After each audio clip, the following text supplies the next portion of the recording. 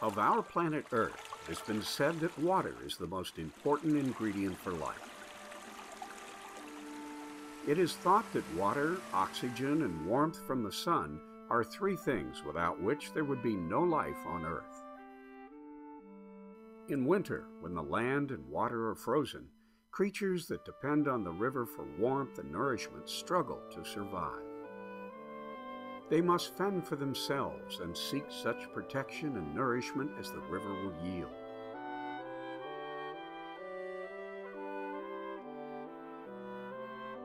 For some, it is enough and they survive. For others, it is not enough and they do not survive. But the return of spring brings warmth and new life.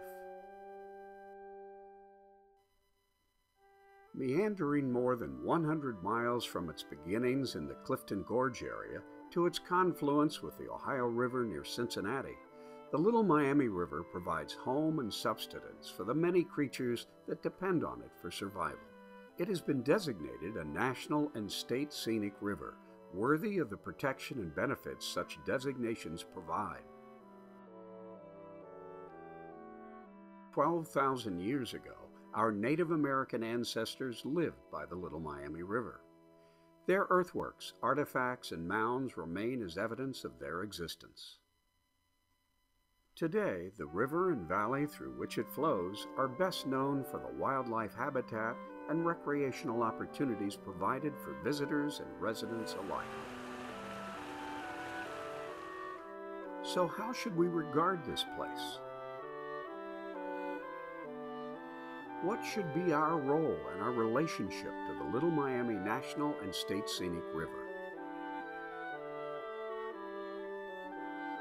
For answers to these questions, perhaps some insights would be of value from those who have provided care and stewardship to the Little Miami River over the past 40 years. Well, I'm Rick Rogers, State Wildlife Officer. I work for the Ohio Department of Natural Resources, Division of Wildlife. I've been with the agency about 8 years. In that 8 years, I've been assigned to Warren County, which, as you know, has the Little Miami River flowing through it in its watershed. I'm Eric Partee. I'm Executive Director of Little Miami Incorporated. Little Miami Incorporated is a nonprofit river conservation organization that was created in 1967 by local citizens to preserve the Little Miami National Wild and Scenic River. My name's Shannon Hoffer. I'm with the Ohio Department of Natural Resources Division of Natural Areas and Preserves.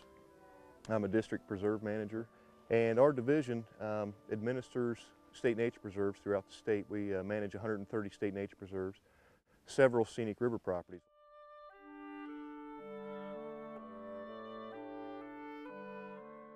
To preserve a river corridor, there are basically two major topics of concern. One is the habitat itself. Are there trees along the river? Is there good flowing water? Riffles and pools that make up good fish habitat. The other aspect is the water quality itself. Threats to either of those particular items deserve our consideration and are important to address. The Water Quality Project LLC runs this environmental lab that you're in called the River Lab. Out of this lab, we run a citizen monitoring program called the Saturday Stream Snapshot Program. This program started in 2003, and we have run about 5.5 years to date and collected data on the lower Little Miami watershed.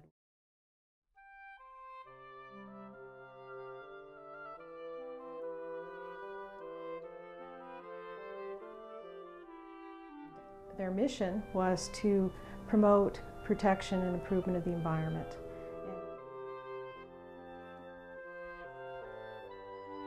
Every year, over 100,000 people canoe the Little Miami.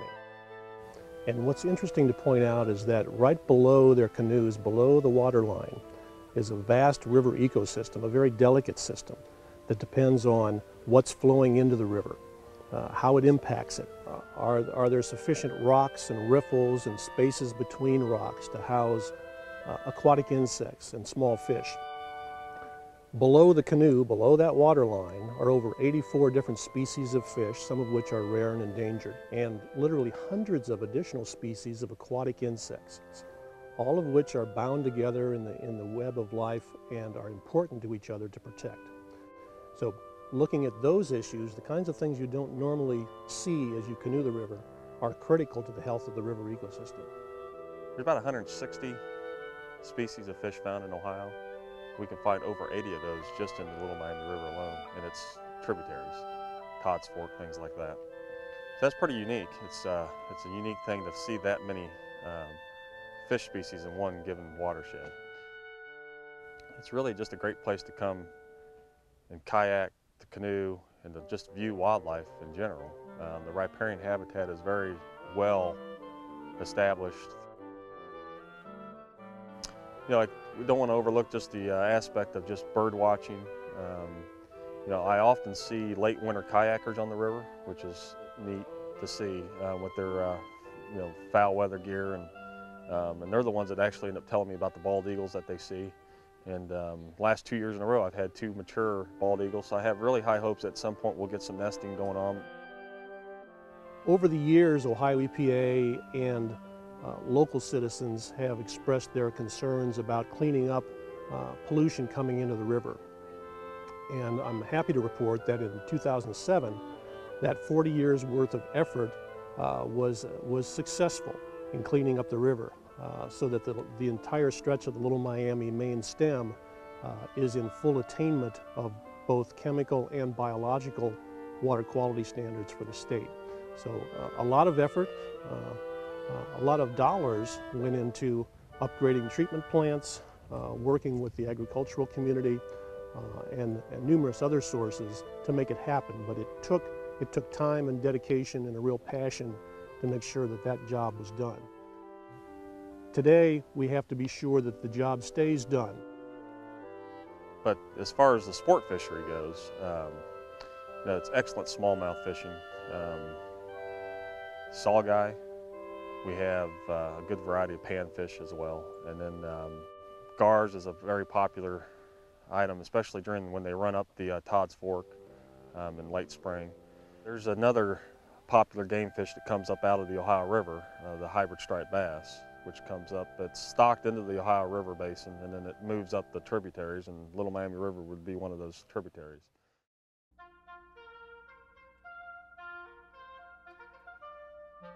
Along our scenic river properties, which are located like this one along the Mathers Mill area, we protect corridors. We try to purchase property or have property donated or have property protected that is within the river corridor, preferably within a 100-foot buffer of the river. We take care of those properties. We let them return to their natural state, and it helps keep the temperatures of the river cool, which helps produce and protect fish life within the river. And the state nature preserves that we protect are usually located along those rivers, along the steep banks and bluffs of the Little Miami River. We have Cedar Creek Gorge State Nature Preserve. Cedar Creek Gorge, or Cedar Creek, is actually protected also.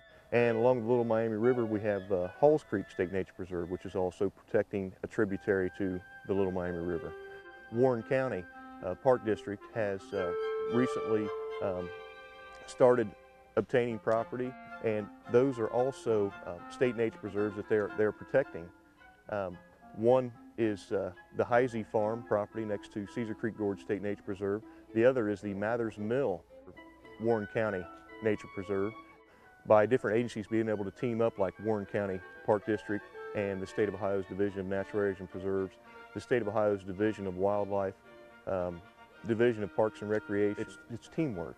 We're helping protect the river, the properties, geological features, native plant species, and wildlife communities.